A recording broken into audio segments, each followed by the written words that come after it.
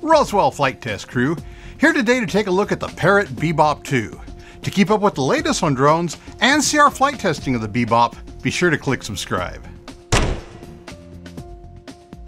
So opening up the box, we find two more boxes. The Bebop drone itself and the FPV pack. Let's start with the drone. So the first thing we see is a quick start guide. And there's the drone itself. And then check this out. There's a know before you fly guide right in the inside of the lid. So this is the first time I've ever handled the Bebop. And the very first thing I notice is how lightweight and flexible it is. The main body, which contains the battery and the camera, is riding on these 4 anti-vibration bobbins. That's smart, because it should isolate the camera from the vibration of the motors. Also, the limbs themselves have a little bit of flexibility to them. That should also help dampen out vibration and should be good for surviving impacts. So on top of the motors, we have these yellow and blue rubber covers. I bet these correspond to the direction the motors turn, and therefore which propellers you mount on them. The camera housing is a thin plastic shell, which is flexible, and underneath, it's made of styrofoam. And here's the lens cover, which is held in place by a rubber band. Okay, the lens itself. Obviously, this is a fixed camera. It uses a digital image stabilization system instead of a mechanical gimbal. You'll see how well that works in our flight test video, coming soon. On the back, there's a latch to release the battery, and also a USB port and the power button. Next, there's a small cardboard box.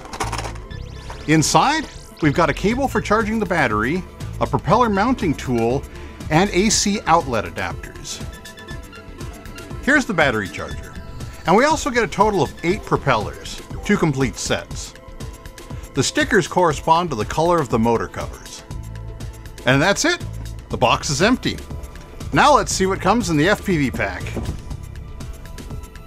So the first thing I notice is the controller, which looks suspiciously like a game controller with a giant patch antenna on the front of it. Parrot refers to this as the Sky Controller 2. In addition to the control sticks, we have the power button, the automatic takeoff, automatic landing button, the configuration button, and a return to home button. The A button takes a still photo and confirms a menu selection, and the B button starts recording video and steps backwards on a menu. We also have knobs and triggers at our fingertips for making adjustments to camera and display settings. Next up, we have the FPV goggles, but this is just an empty box with a head strap and a pair of lenses built in. The screen is your smartphone, which fits inside this cartridge.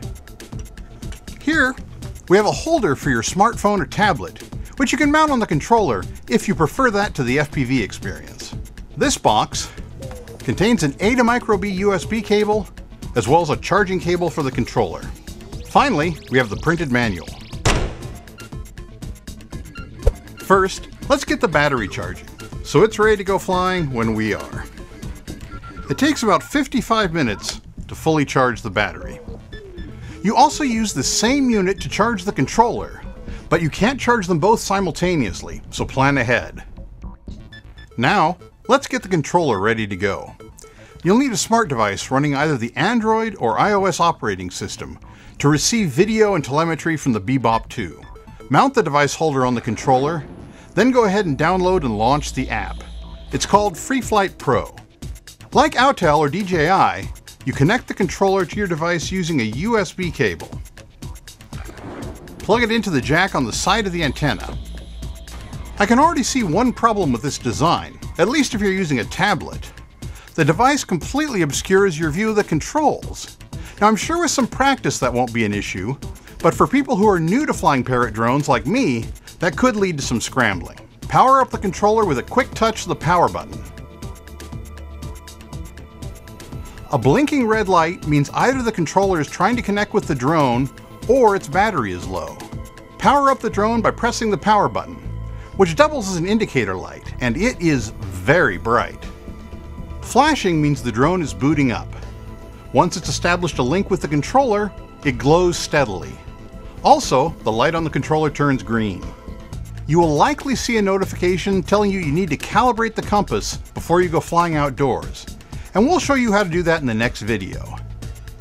After we acknowledge that, we get live video from the aircraft, and the latency appears to be pretty good, among the best I've seen with HD video downlinks. In addition to live video, the smart device provides us with telemetry and a few controls. In the upper left corner, the gear icon allows us to configure the aircraft, changing settings that affect its flight performance, as well as maximum altitude and distance, fail-safe return to home, camera settings, and more. Across the bottom of the screen, we have aircraft telemetry, including speed, altitude, and distance to home, as well as the battery condition of the controller, the aircraft, and a signal strength indicator. The process of mounting the propellers is different than any other drone we've ever tested. The propellers come in two colors, white and black. Parrot intends for you to put the white ones on the front of the aircraft and the black ones on the back of the aircraft. But near as I can tell, this is only so it looks cool. What matters is which way the propellers turn. And that's why both the motors and the propellers come with these color-coded markers, which make it easy to get right when you do this the first time. Half the propellers have a hole in the center, and those go on the motors with this little knob. The ones without the hole go on the motors without the knob. To mount, line up the 3 holes on the propeller with the 3 screws on top of the motor and push down. Then use this tool to hold the motor steady as you twist the propeller into place.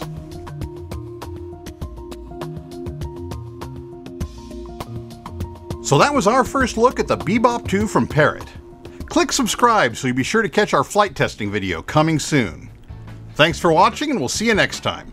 Fly safe.